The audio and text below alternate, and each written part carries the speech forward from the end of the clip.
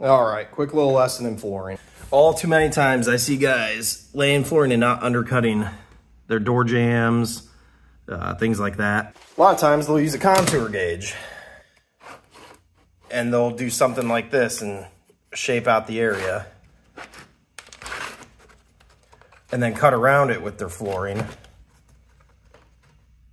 Something along those lines. This is not the right way to do it. You want to take, the multi-tool works the best. Run it along the bottom here. And then go just a hair above the thickness of the flooring and notch it out. Now what you'll be left with, it's gone now, but what you'll be left with is just the cut line here and a cut line on the bottom. All you gotta do, take a screwdriver and a hammer and chisel that stuff out. That way you can tuck the floor right under that and it'll have a nice clean look. Patterns. You wanna have a non-repeating, non-obvious pattern. You want this to be at random when you're laying the floors. You don't want to do the stair step pattern. You definitely don't want to do a 50-50 stagger with LVP. Some people have a certain math formula to where it works out and looks random, but one, it does create more waste, and two, it also can still represent a pattern even if it doesn't look like it right away. Now this type of flooring is really good, and you can essentially lock this stuff together without a hammer or anything. It goes together really, really well. It's very durable. I've always had good experience with shawl floors, not only the durability, but the installation itself. Yes, there's no underlayment here, and you know what? It's fine because this isn't a concrete slab. There's a basement below here, and this flooring does have its own padding on the back. It doesn't need an underlayment.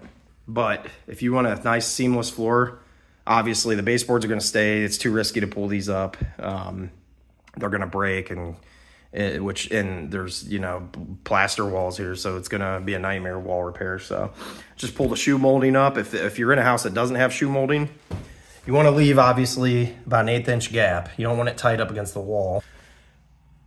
Don't use quarter round. Quarter round looks cheap and bulky. Use shoe molding. Quarter round is literally just a quarter of a circle. Shoe molding like comes over and drops down really fast. It looks really good. It's low profile, and that's a great way to cover that gap.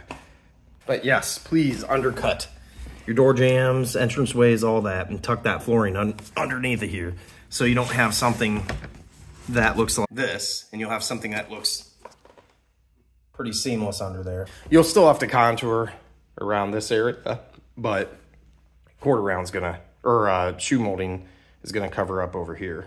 You just want to undercut from here over, or the same thing. You just want to wrap it around to the other side and stop where this starts right there. The other nice thing about LVP is it's very flexible.